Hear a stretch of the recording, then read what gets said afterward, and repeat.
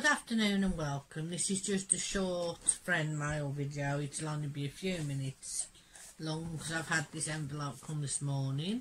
As it has an Edinburgh postmark, I have a feeling who it may be from, and it says friend mail. So let's see if I'm right. And I'm making sure today to not show my address. Okay, there's a note here. Let's see what it says. Yes, it's who I thought it was from, bless her.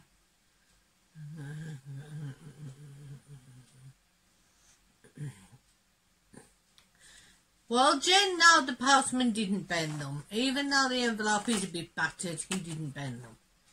It says, "Hi Shaz, hope you like these postcards I got in a craft box. When I saw them, I immediately thought of you. All the best, Jen. Kiss, kiss. P.S. I hope the postman hasn't bent them." Jen is the wonderful diamond painting gamer. If you haven't checked her out, please do so. I will link her channel down below. And as you can see, she's put a piece of card around them to protect them. Oh, they're beautiful, Jen. Oh, these are amazing. Oh, look at these. They're absolutely gorgeous. There's the first one. And no, I don't know all the names of the flowers. And I'm sorry for the croaky voice. I'm still not well. Here's the second one. Look at those pinks. Isn't that beautiful? And finally, we have this one, which looks very wintry. Is that a thistle? Is that a thistle, Jen? I don't know.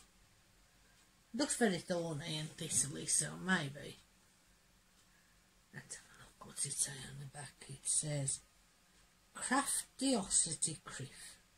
Craftiosity.co.uk. Photograph. Neil said the same photographer, except for this one. This one is Janine Joles.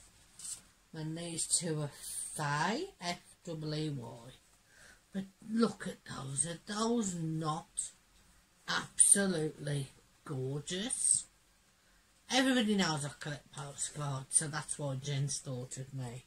Thank you so very much, Jen. And as you can see, the postman didn't bend them.